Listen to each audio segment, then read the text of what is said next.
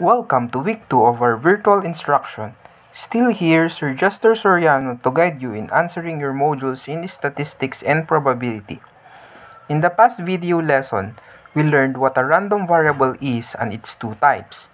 This time, we will tackle mean and variance of a discrete random variable.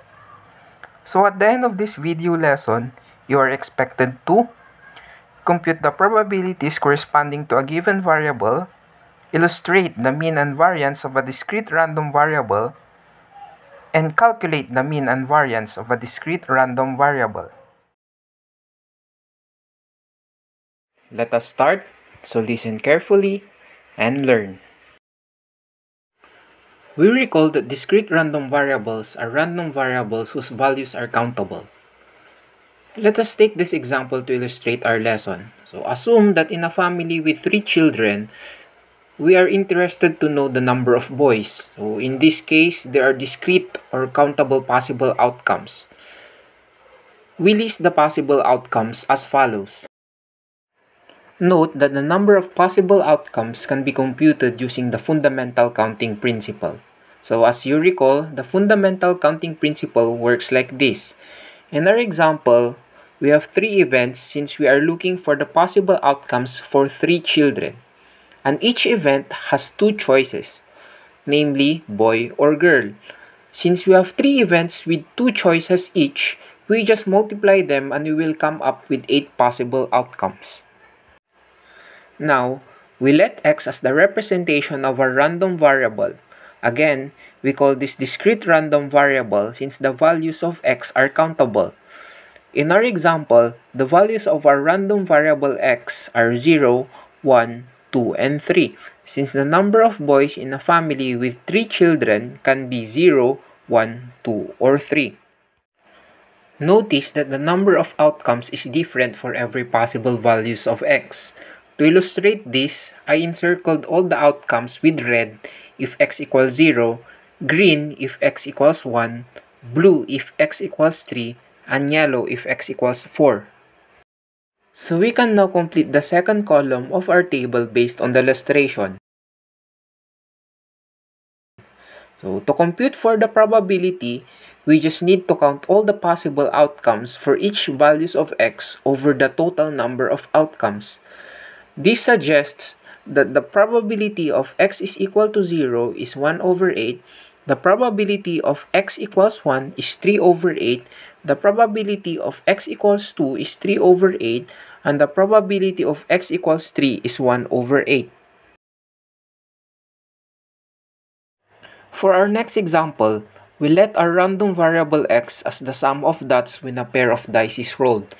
Using the fundamental counting principle, with 2 events and each event has 6 outcomes, we will arrive with 36 possible outcomes.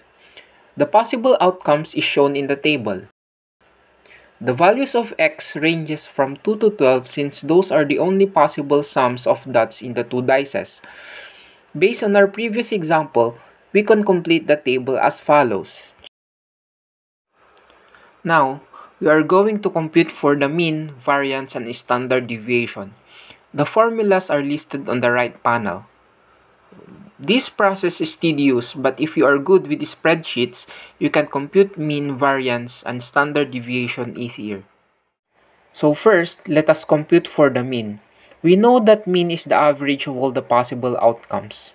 Since we are dealing with weighted means, it is important to note that we first need to multiply our x's with its probability. Let us add one column to make our computation in proper order. Our third column would be our x times the probabilities of our x.